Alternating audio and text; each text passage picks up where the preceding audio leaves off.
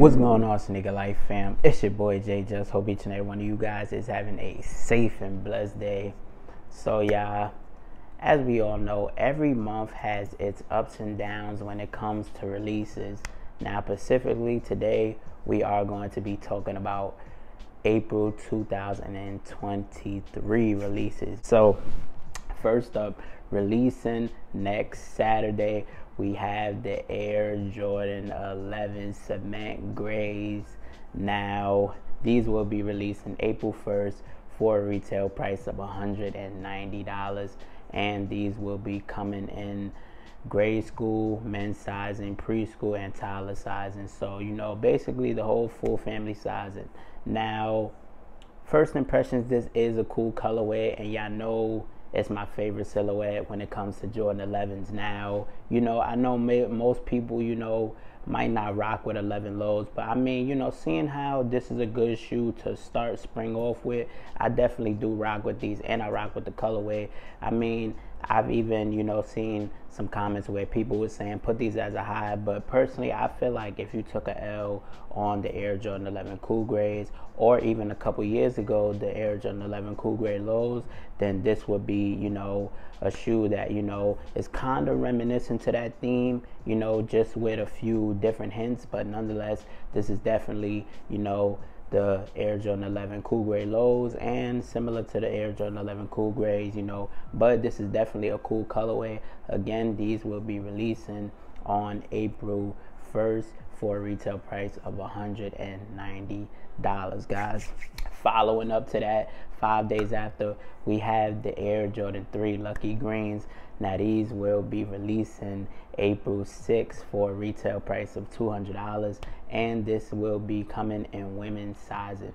Now, you know, to be honest, I know Jordan Brand likes to hit us with a lot of Air Jordan 3s, you know, in some colorways, and we've seen this Lucky Green on, you know, the Air Jordan 2 Lucky Greens. We even have a Lucky Green colorway later on in this video that I'm going to talk about. But, you know, as far as it comes to these, I feel like these aren't necessary as far as to have in the collection. Seeing how this year I am trying to strictly go for OGs, and I'm sliding in some of that space for a few GRs that I feel I may need. But these right here, I don't feel like this is a necessary cop, but nonetheless, it's a cool colorway, and I feel like this is a shoe that personally should have dropped, you know, back in March, just for the simple fact, even though we're still in March, I feel like it should have dropped this year, just for the simple fact that it was St. Patrick's month, you know, and nonetheless, it just has that whole, you know, theme to it. But these will have some sale hints, you know,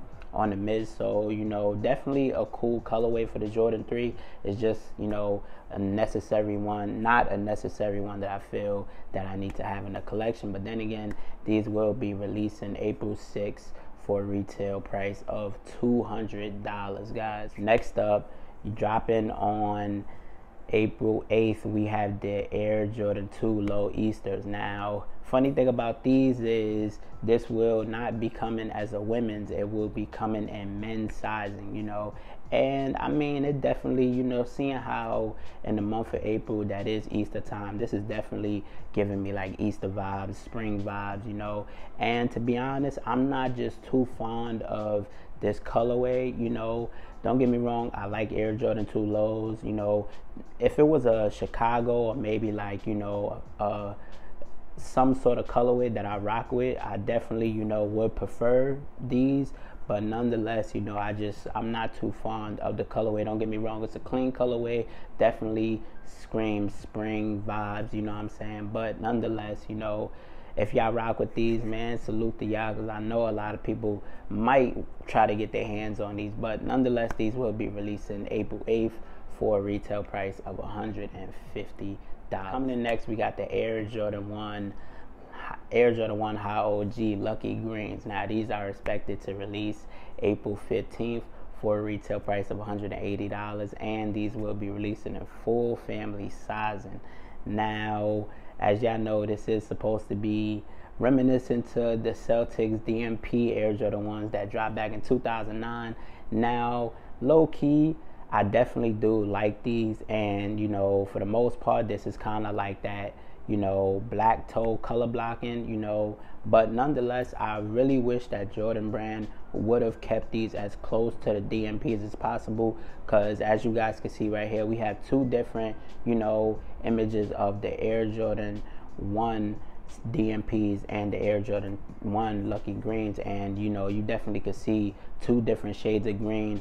On the DMPs, you have more of a darker green, and on the Lucky Greens, you have more of like that lighter Lucky Green, you know, St. Patrick's Day colorway, which is another shoe that I feel should have dropped in the month of March, you know, seeing how it was St. Patrick's Day. But we'll be releasing full family sizing on April 15th for a retail price of $180. Now, next up, we got the Air Jordan 13 Black Flints, which is expected to drop April 22nd in full family sizing for a retail price of $200. Now, as y'all know, this is definitely reminiscent of the Air Jordan 13 Flints. Now, we've seen 2 years ago, we got the red Flints, and we're seeing now that we got the black Flints.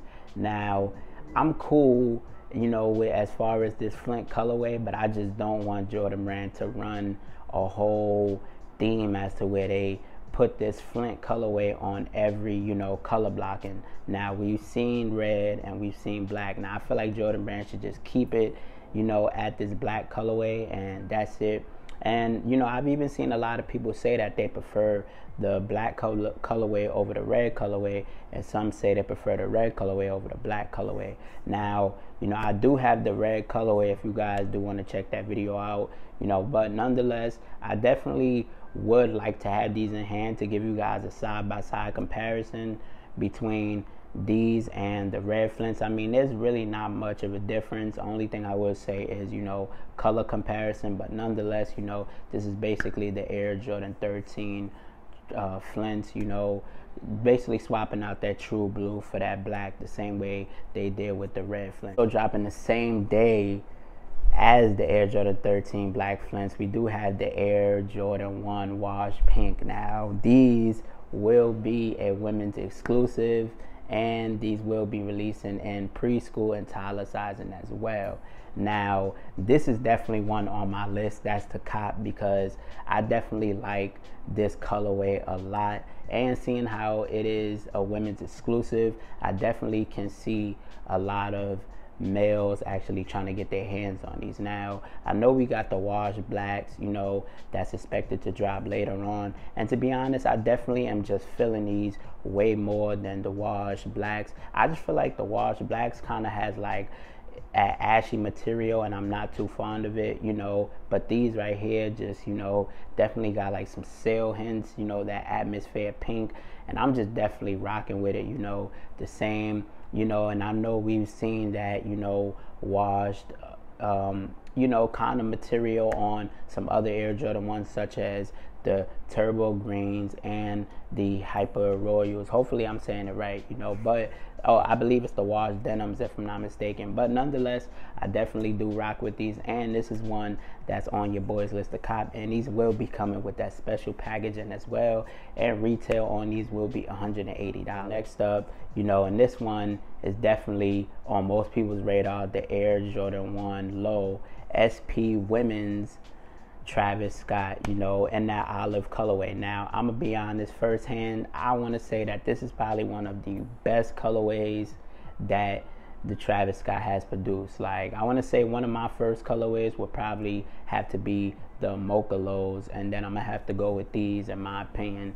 I feel like this silhouette just took a different turn as far as, you know, not having that full mocha colorway and just going, you know, a whole different route, and seeing how this is a women's exclusive, you definitely can expect, you know, a lot of Haitians to go on with this, you know what I'm saying, especially, you know, seeing how it's a Travis Scott, you know, the whole thing with the Travis Scott website, you know, it's just gonna take the whole sneaker community by a turn.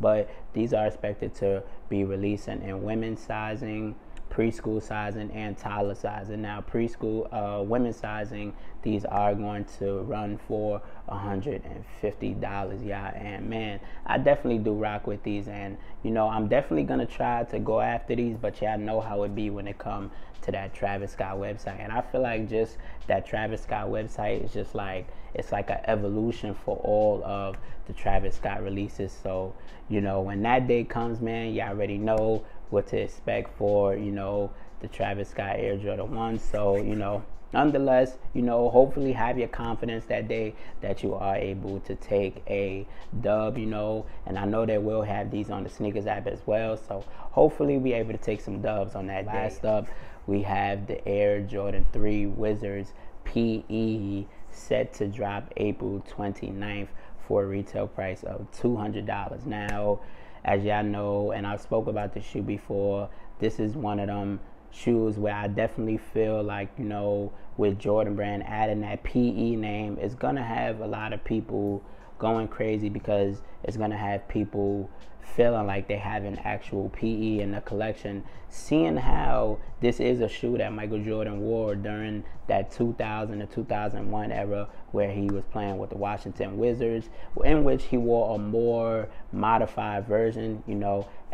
But nonetheless, I definitely could see, you know, these moving, just, you know, as I mentioned, for Jordan Brand throwing that PE name on there, so everybody might want to get their hands on these. But honestly, I personally feel like if you have the True Blues, then you definitely don't need this shoe. That's just my take on it. You don't have to take my word for it. But if you have the True Blue Air Jordan 3s, then, you know, you definitely just might not need these, because this is definitely the Air Jordan 3 True Blues.